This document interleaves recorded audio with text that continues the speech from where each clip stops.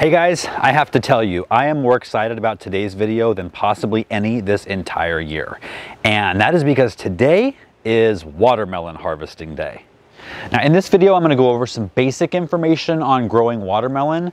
Now, I don't really have a complete growing guide for you because I didn't film any footage of the process throughout the spring. Mainly because I didn't think it was going to work. Again, I'll fill you in a little bit more on that later. But in the video today, I'm going to go over some basic information. We're going to be doing the harvest, and not only the harvest, but a tasting of the watermelon with Noah because he's been looking forward to this almost as much as I have. Now, let me know if you would like me to do a complete growing guide in the spring, and I will do that. I'll add it to the list. If you've been growing watermelon successfully and have tips to share, please leave those in the comments as well.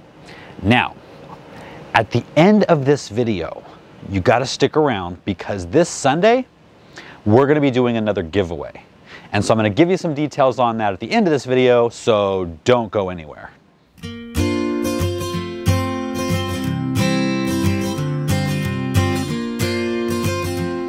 Depending on where you live, watermelons can be super easy to grow or they can give you a ton of issues. Now, in my particular area of Southern California, I am in the ton of issues zone.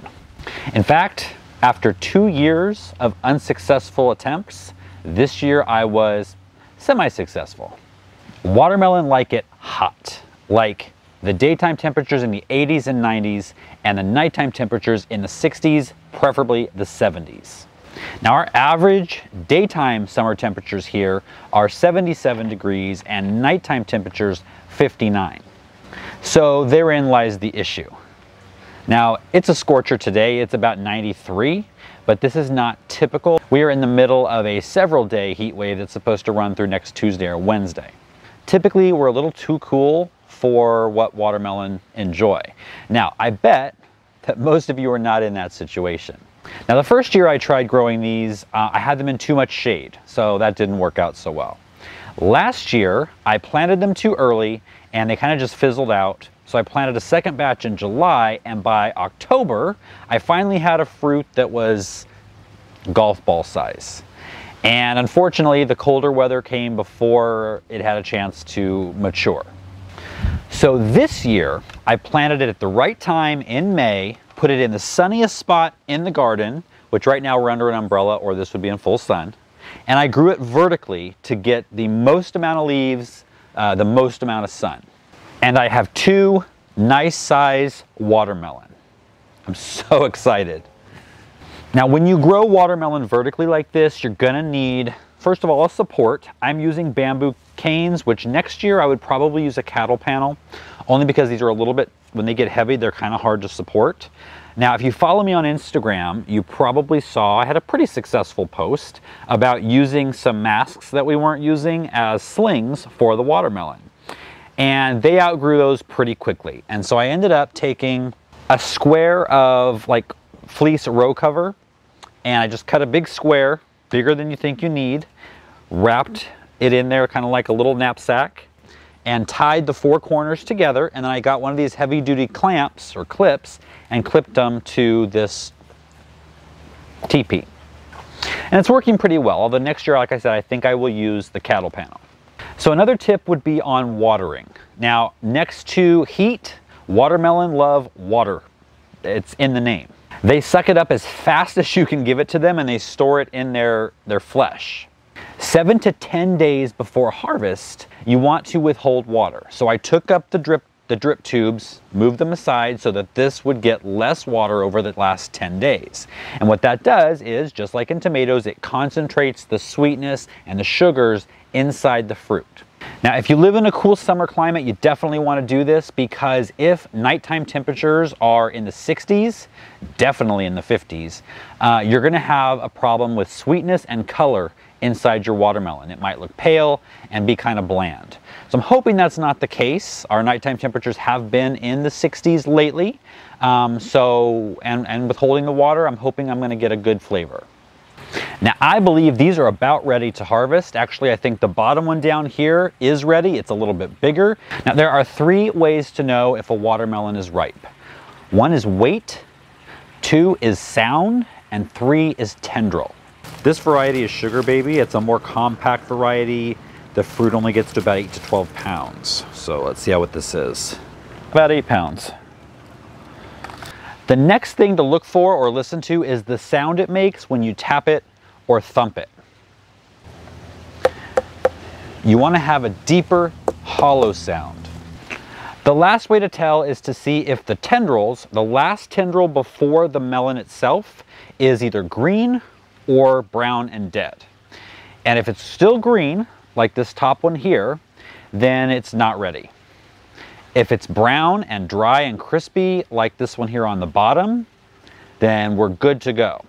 So if you're kind of within the weight range that it's supposed to be, and you'll look at the variety on the seed packet or on the website or the catalog, you'll know about how big it's supposed to be. If it's in that range, it sounds good, and it's got the dead tendril right above it, it's time to harvest. So I think it's time to harvest the bottom one. So we're just going to clip it right above the fruit and below the vine.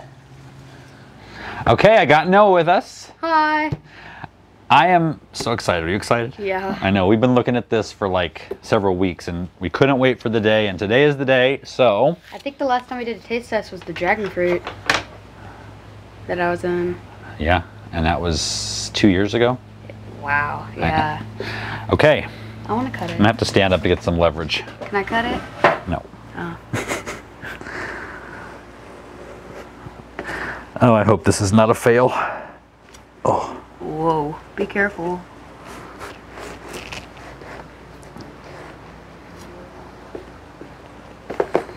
It doesn't look like a fail. It doesn't? No. Do you see red? Yeah. It's always a good sign when you see red. Okay, here we go. Ready? Da-da-da. Well. Not the best. It's a little bit pale, as I thought it might be because of our temperatures. But we're going to try to taste it and see. I've never had a sugar. It smells good. We should get some salt. Okay, tell me about this. That's a very good. I grew up having salt on watermelon. I don't know if that's a southern thing. If you from the south, let me know if that's a thing. You from the north, let me know if you've never heard of that and that sounds crazy. Can we get some salt? We can get some salt. Hold on. Okay. Let's make sure it even tastes good. Okay. We should do a taste test before and after salt. Yeah. I'm going to stab somebody probably near you, since we're the only ones here. Yeah. Okay. All right. Wait. Oh. So. Up.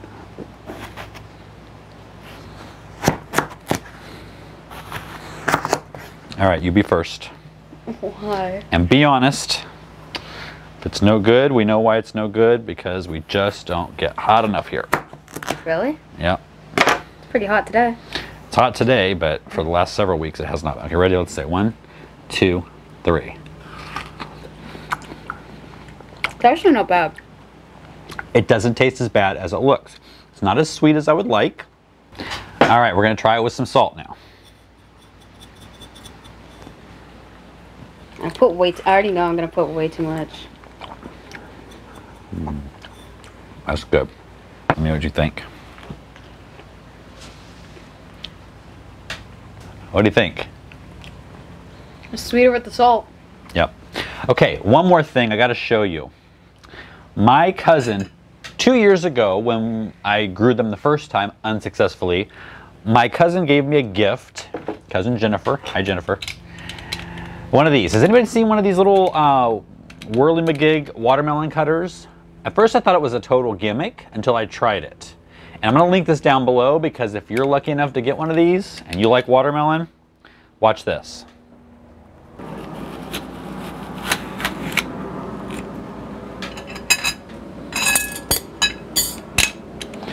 Perfectly cubed watermelon. It's a little bit easier when you have a longer watermelon. This one's a little bit short. I'm not a big fan of the seeds. No. Makes your job of cubing watermelon a lot easier.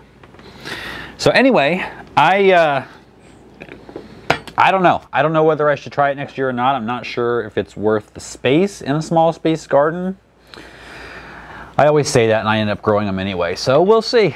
if you guys want a complete growing guide next year and you do live in a warmer climate where you might have some better luck and an easier time with this, then let me know and I will put that together for next spring. Are you sitting there spitting the seeds out on camera?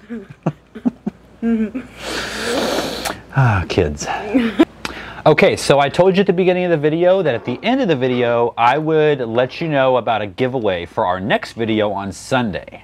And I'm excited to be doing another giveaway. It was really fun last time with Neptune's Harvest, but we've got a completely new one this time. Not just one giveaway, but 3. And each of you has 3 chances to win each one. And you know, if you've watched me for any length of time, I've been preaching drip irrigation. Watering from below, and that's the easiest way to do it. Now, a lot of you have tried it out and, you know, took the plunge and written in and told me that it's the best thing you've ever done for your garden, and I absolutely agree for my garden as well. I put it off for years because I was intimidated. I thought it would be difficult and expensive, and Sunday's video will show you it's none of those things. I'm gonna break it down step by step, piece by piece, so that if you decide to take the plunge, you'll know it's gonna be the best decision you ever made for your garden, and it's gonna be super simple to put together. So make sure you watch Sunday's video, and if you enjoyed this video, make sure to leave a like, subscribe, comment down below, and hit the post notification bell. And you should follow my dad on Instagram. It'll be right up there. Right there. And see you guys next time. bye. See ya.